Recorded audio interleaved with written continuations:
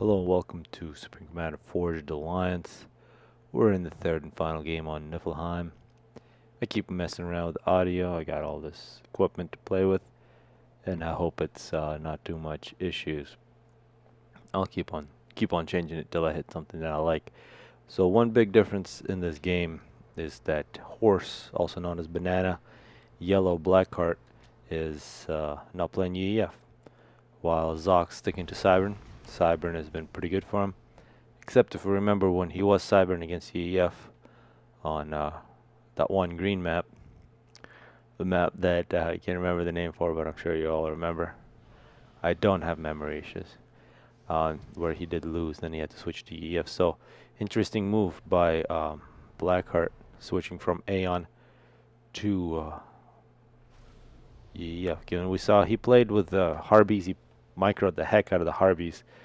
And he's always been one of those players who tried to prove that the Harby was actually a very powerful experimental. And what we saw here was, I mean, I don't think anybody could have used it better than him, although he kind of attacked AC a little too much for my taste. And he did gamble, so it was kind of an all-in with the Harby. And if it wasn't 100% success early on, he was pretty much screwed. But nevertheless, in a game that really counts, and this is as important as it gets, where the next player is going to take the lead. And very interesting dynamic. First 4 wins for Blackheart, second 4 wins for Zock. Hopefully it doesn't end up the next 4 wins are going to go to the same player. I really want to see Rivers. The next map, of course, after Niflheim will be Point of Reach, another water map. If you remember, on a water map, it was total domination by Blackheart. Let's see if Zock can put up a fight. Zock going third air. Second air from Blackheart. Oh wow, this build order for Zock has been working beautifully, and you can see he's maximizing build capacity, assisting with an engineer. So many more units for him. The difference is that there are a couple more expanding engineers. You can see the expansion much slower for Zock, and that's because he was able to reclaim a whole bunch of rocks in this area. See early battles. See a dead unit. That looks like a Cybern unit. What is that? Is that a Mantis? I think that's a dead Mantis. 2 engineers in the last time, and I think Zock has done the exact same build all 3 games. And I guess he did win the last 2 games, so there's no reason to change anything. A lot of times players, when they, in all kinds of games, they take a victory and then they try to be tricky and they change things up. And that's typically when you get involved in those types of mind games. Changing a winning strategy is always you'll look much better if you can win by 2 different strategies, but if your goal is just winning and not looking better, might as well stick to it. Here we got a transport for Zock. More NTs for Blackheart. And Zox, I see you running circles. Good work with that striker. I'm really curious to see if it'll be a big difference, Aeon versus EEF. And the thing about Blackheart, he is a classic EEF player. He definitely knows how to use the EEF as well as anyone. Zock, meanwhile, is raiding a fairly massive drop. This is a big Mantis drop. That's wherever that goes. They're going to feel it over there. And it looks like it'll be a multiple drop. I don't think there are any engineers in there. Perhaps a missed opportunity.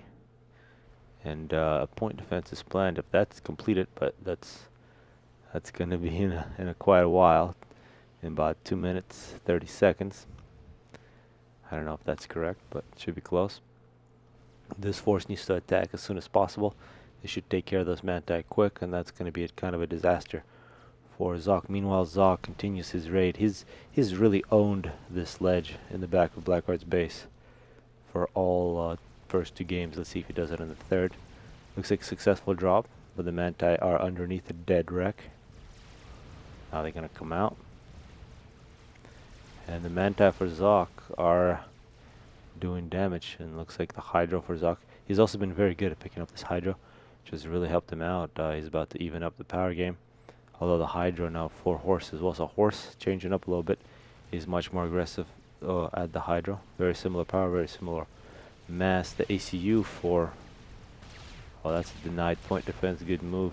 Or maybe a little bit of luck there from Blackheart. And Nair fight, that's very important. Similar numbers. Looks like Zock decides to pull back. But it's a victory by a fairly small margin for Blackheart. He will pursue and try to kill off the remaining interceptors from Zock, as it appears that Zock was able to get a couple point defenses in this area, so it'll be a nice position. Zock pulling out from his favorite ledge. We should call this Zock's ledge from now on. Meanwhile, Blackheart will regroup. He's got engineers. He will try to recapture Zock's ledge. Horse on a gun upgrade. And yeah, FACU with the gun here in the middle. It's a straight shot at Zock's base, but you don't want to get caught in this area, especially against Cybern, who are so quick. You see in this field, not much happening. It looks like Blackheart won't have any problems securing both of these choke points. And a point defense for Blackheart, or for Zock. So you can see multiple fronts on this map. At least 4 here, plus the ledges. And in terms of map control, I really don't see a difference between these two players. It's as even as it can be. Yeah, this is the type of tourney. I'm really liking the way this tourney's turning out. I think this is the type of tourney we want to have in the future. Organizing and trying to get many people to play, as we see Blackheart with the gun. It's just a bit difficult. I think FAF is more of a gladiator sport where we all have players who we think are way better than everybody, and only a few players dare to even challenge them. And we might as well just have those players play for us as we watch them. That's kind of what's happening here, because there aren't many people in the audience, I'm sure, who would be willing to go with the best of 15 against either Zock or Blackheart. But if you are interested, definitely let me know. We can probably set that up. Yeah, I definitely love to see Zlo in one of these. Zlo, Pachirico, Lucian definitely on that list. And people have ideas about how to choose the two players. Post them in the comments. Incidentally, I've already mentioned Lucian is interested in casting some of these.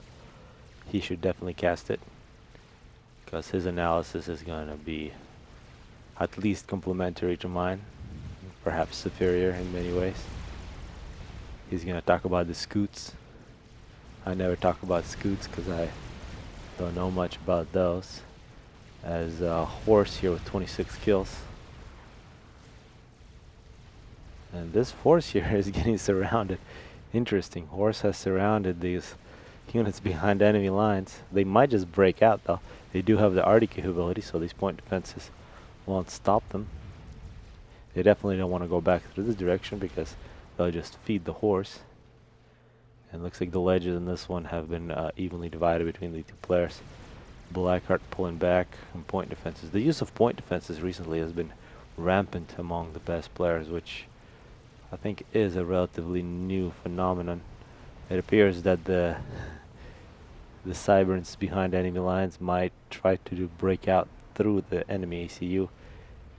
And yeah, their best thing is to cause as much problems as possible. And they do have a engineer here as well. He's going to put up point defense. I'll definitely slow Blackheart down, as Zock has a significant power advantage.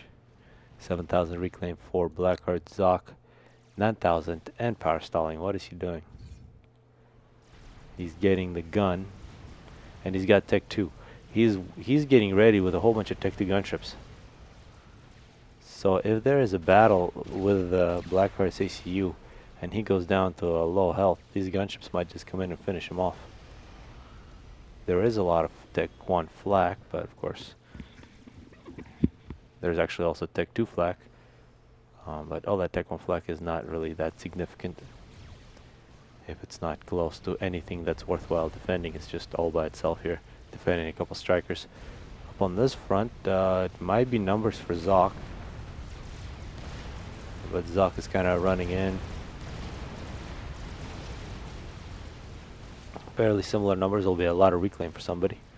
as Zock also breaks through on the top, and there's nothing that's gonna stop his assault, as yeah, these poor units behind enemy lines have been destroyed. And where is, yeah, here's Horse, full health, 33 kills with the gun, and the gunships are on the way to kill Horse. And don't tell me that's going to be the end. It shouldn't be, because there is Tech 2 flag here. Yeah, there's Tech 2 flag for Blackheart. That should be plenty. This unit will force the gunships away. It's just going to be a slight scare. Perhaps a bit of a waste. We do see a couple gunships. Yep, at least 3. Perhaps 4 on the ground. The gunships are going to go elsewhere. As long as they stay away from flag, they can do damage at will. Maybe a Corsair or 2 would have been nice there. If they could have sniped a single Tech to flag, I think it would have been over for Blackheart. But that did not happen. As Zock is just taking over. I don't really like how UEF looks at this stage of the game. Looking at the base, we're seeing basically just Tech 2 pillar spam. I don't see much Tech 2 land at all for Zock. I just see a lot of Tech 2 gunships. Tech 2 gunships on a map that's this spread out are very potent. See, they're going after Tech 2 mass extractors, killing off the ledge. Actually, a couple of gunships here getting caught in enemy's air force. More gunships, TMDs will be good targets if there is a cruise missile launcher somewhere, but I don't see it. Blackheart eating some trees. PD is going to take out. So this ledge here is ripe for a drop. But most of all, here it is. Tech 3 lands coming up for Zock, whose assaults looked quite dangerous, but suddenly they've all kind of had to either retreat or are dead, and Blackheart finds himself in a fairly good position. He is a bit low on power, but he is a bit behind on mass as well, but there is a reclaim now available. Still a few gunships here and there, but those should die, and the reclaim should be in Blackheart's favor here soon. 13,000 reclaim. Zock sitting on the exact same number. Zock making so much, well, I guess now he's making Tech 3 land. He's making bricks, and bricks are going to be very slow, but those are going to be necessary to stop this massive Tech 2 land force from Blackheart, which unless a few bricks are dispatched to that position, I think everything here will be ran over. I would love to see Blackheart make a couple of transports, put a couple pillars and bricks up on the top ledge, take everything over. And so far I'm just mostly seeing Manti. The Tech 3 stage has been completely skipped by Zock, who's making both bricks and loyalists, and looks like he's raiding a drop. What? That's going to be a brick drop. And you can see, yeah, he's going to reinforce the top position. That's going to save him quite a bit of map control, as we're seeing more probing runs. Manti versus pillars. These pillars shouldn't have, actually with these numbers it'll be a fairly even fight. Although, yeah, the pillars should have enough. And in the middle it's mostly Tech 1 with a couple pillars. A drop coming in, and is that going to be successful? Yep, a loyalist has been dropped off on the ledge. Is there a point defense? If there's no point defense, everything here will be dead. Up top we see the break on the front line.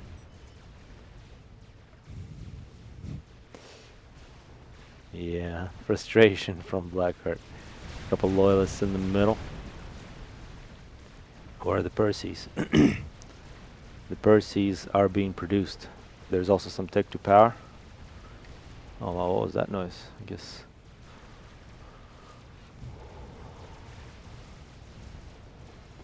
a false alarm. A horse getting some upgrades, minus 100.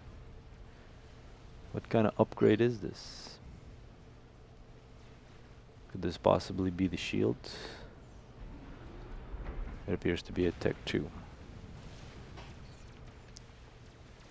Yeah, it's Tech 2. It's a usually negative 200 for the ACU. And what is that? That's a Percy drop to the front line. And as soon as it's dropped off, it takes a shot at the brick. Knows exactly what the targeting priorities are, and that brick's gonna die.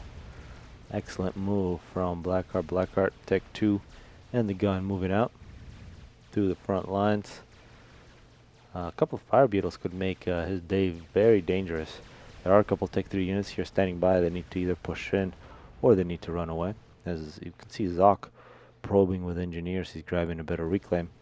And here it's going to be a major counterattack. That brick that was dropped off by Zock was killed by the Percy. Single kill to its name. One very big kill. We do see Tech 2 engineer trying to establish a T2 PD with some shields. As Blackguard is now evened up the power, was actually ahead for a little bit. Still a slight advantage on mass for Zock. Tech 3 units pulling back, respecting Blackguard's ACU. Blackguard is going to have a Percy or two in support plus a bunch of Tech 2 flak. He's going to be chasing bricks here. Typically bricks fall on you, but Blackguard is going to chase the bricks. And bricks might seem slow, but one of the slowest units in the game is the ACU. And yeah, these bricks are afraid. Oh man. Some ACUs are more feared than others, I guess you can put it that way. And Tech 2 flags from a Tech 3 factory, that's a travesty. Don't do that. Yeah, this loyalist did all kinds of damage, 14 kills, point defense is put up. And it looks like a couple loyalists have snuck through. They're going to do damage on Zock's ledge. Bricks are going to take on a whole bunch of Tech 1, Tech 2 flak. The ACU has been avoided, sitting on 39 kills. Up top, the 3-kill Percy. The brick murder, I think it's taken a little too long. This engineer is able to get a shield, multiple bricks, and actually support Tech 3 factory. As we're also seeing gunstrips for Zock. So in this game, everything is very even. And we can't forget that, oh, this is good good reclaim. I must have missed, that must have been a good battle. Sorry. But we do see the result. Yeah, it's going to be a nice 2000 mass right there. The ACU for Blackheart does have the Tech 2 engineering suite, which means you can establish a base here, some Tech 2 shields, T2 PDs, Percy's versus bricks. And we've seen what happens when Percy's and bricks meet. Here's actually 4 versus 3. The bricks die, that's pretty much the rule.